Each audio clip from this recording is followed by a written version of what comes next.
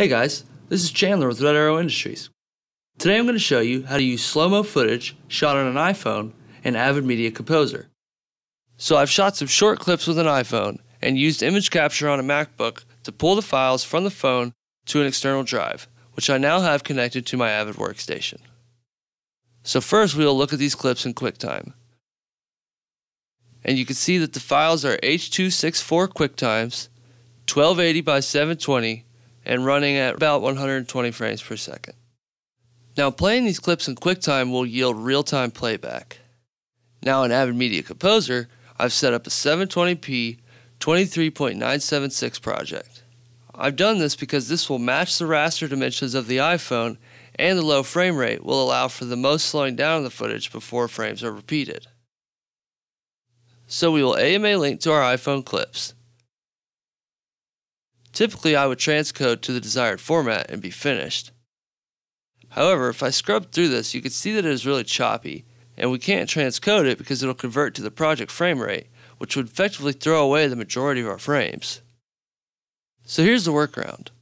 Throw all the clips into a sequence. You'll see that each clip now has a green dot. This means the software is converting the clip's frame rate from 120 to 23.976 in real time. Now, the trick, render this sequence, making sure that you're rendering at DNx HD. Now the choppiness is lessened when scrubbing, and you can play in the back in real time. This render has basically transcoded the clips for you without any loss of frames from conversion. From here, simply use this rendered sequence as the source, editing directly from it to your timeline. Next, open the motion effect editor and promote the motion effect to a time warp. First, change the interpolation to both fields to eliminate frame blending. You'll notice that this clip is running at 500% speed. To slow it down, add a keyframe at the beginning, make it the anchor frame, and then adjust the keyframe down to 100%. This will allow for a frame-by-frame playback of the 120 frames per second footage. A quick render will show that you get smooth motion when the clip is slowed down to 20% of real time.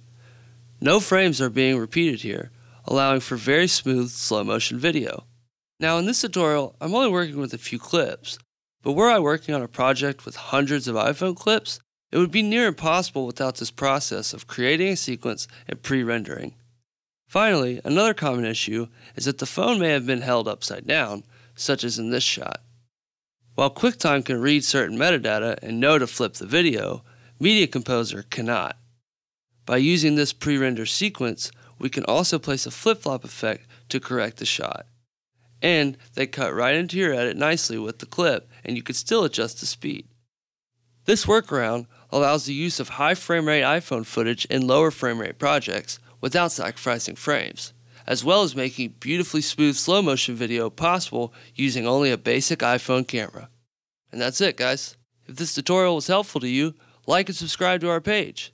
If you'd like to visit us on Facebook, we're at Red Arrow Industries, or go to our website at redarrowindustries.com.